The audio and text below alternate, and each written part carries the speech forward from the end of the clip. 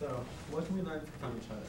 I want to introduce myself. I am Jerry, and I'm going to tell you guys a little bit about my past, present, and my future, and kind of where I come from, what I'm about, and I also want to share one of the high points in my life.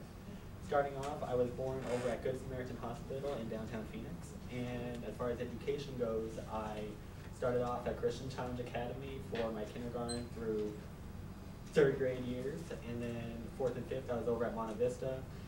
6th through 8th I was over at Squaw Peak, and my freshman year was at a charter school, the Phoenix School of Academic Excellence, and up until that point I had very few friends, anywhere from 1 to 3. I was kind of like the outcast, and it was that point that I made a commitment to myself that I will talk to people, I will get out there, and I will make friends because I don't want to be alone for the rest of my life, and that's what I ended up doing.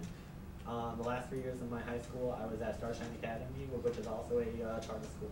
I graduated in '07, and 2 months after that, I took a cross-country Greyhound trip.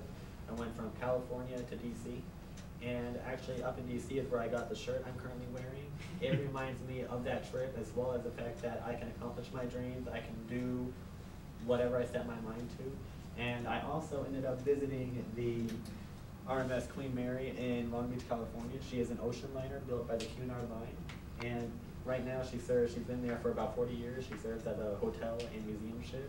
I want to work on board someday in my life, and following the trip, I got employed over at the Avenue. Has anybody ever heard of it?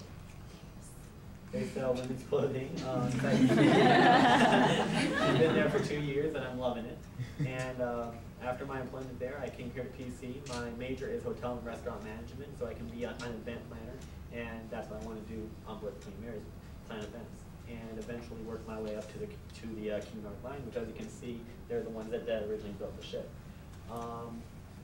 Coming here, I am currently in this class as well as a racial and ethnic minority course, and I'm planning on graduating in 2012-ish, because I'm part-time right now, so I don't know when I'll graduate, but hope that's my goal.